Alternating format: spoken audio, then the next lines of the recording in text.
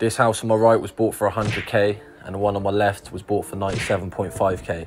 These were bought by Hannah Mills. They're going to be flips. In this video, you're going to see a tour of the properties and a full breakdown on numbers and loads of little tips as well to help you guys do the same. So let's go look inside.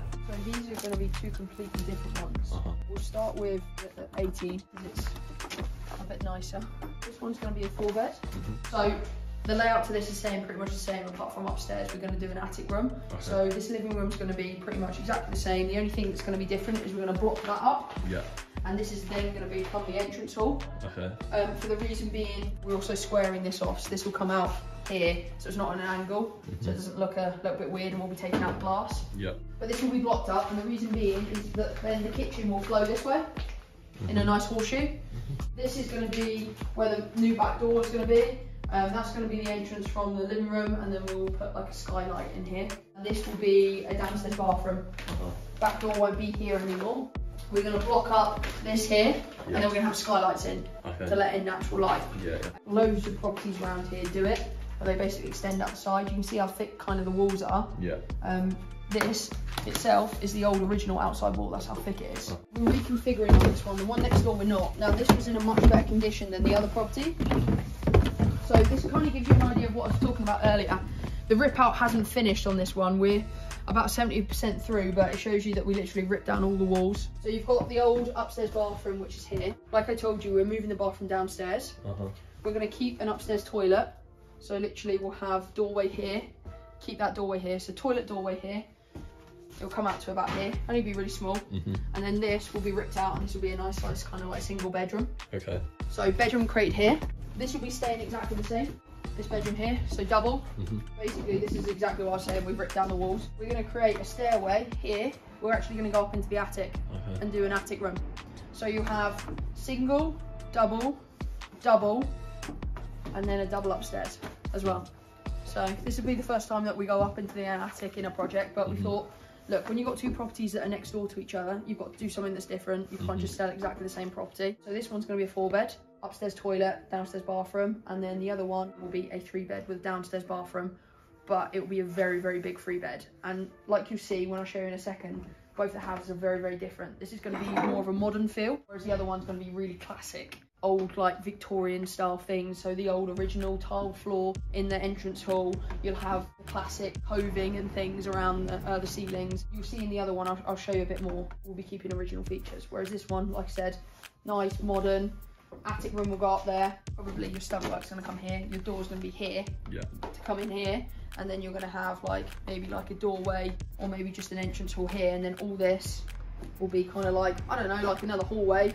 Then your stairs will start, let's say here maybe, and then here you'll have like a nice little seating area that's a bit of a landing space, because that'll be dead space. We can't do anything with the windows. Usually in the properties we split the front bedroom in half, but because of the position of the windows, you can't really split. It'd be a really, really small single bedroom. It just, by the time that you put your stud wall in and your insulation and all that, it's not worth it. Whereas upstairs in the attic is a nice double bedroom.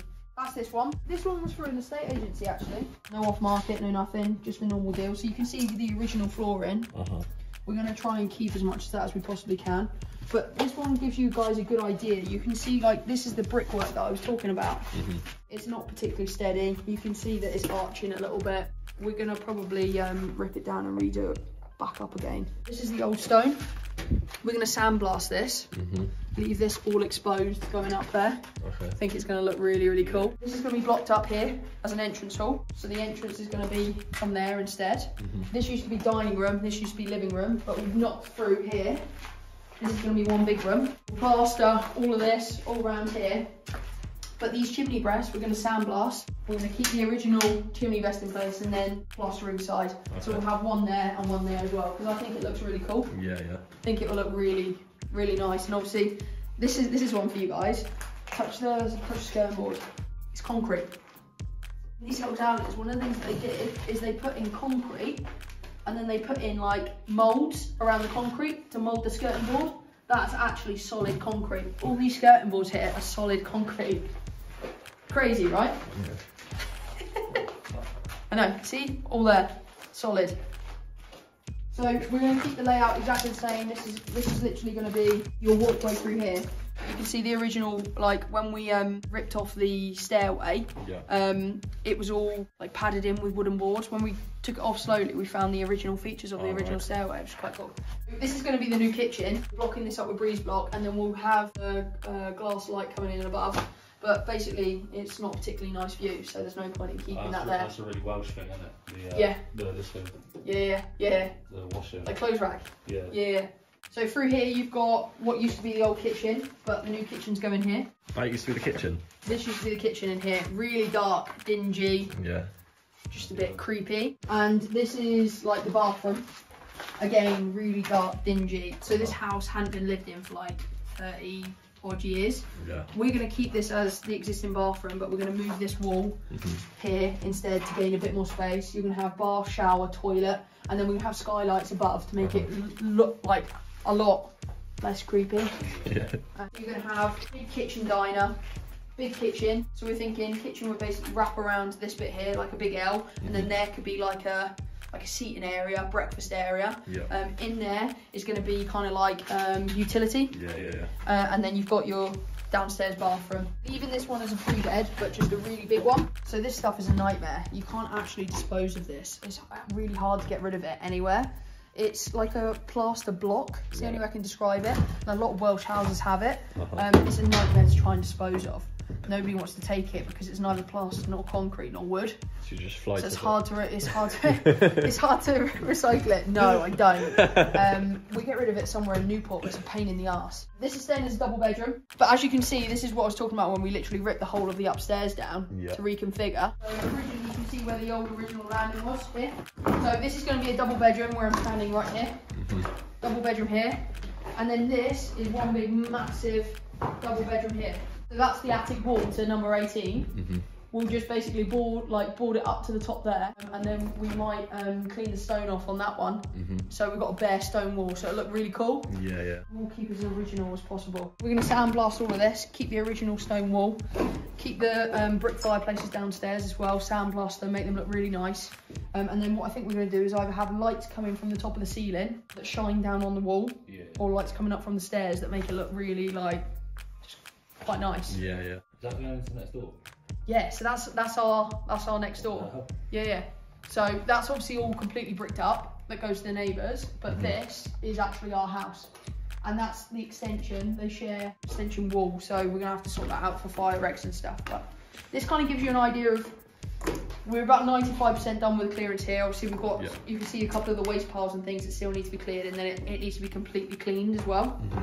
When I say cleaned, I mean all of this stuff that's on the floor, it literally gets swept up, put away, gone. So the whole house is basically completely clear for when the plumbers and the electricians come in and start doing first fixes. Then the stud work goes up, and then first fix of plumbing will come in underneath the floorboards, first fix of the electrics will go in, then plastering will start to take place. So what's the numbers going to do?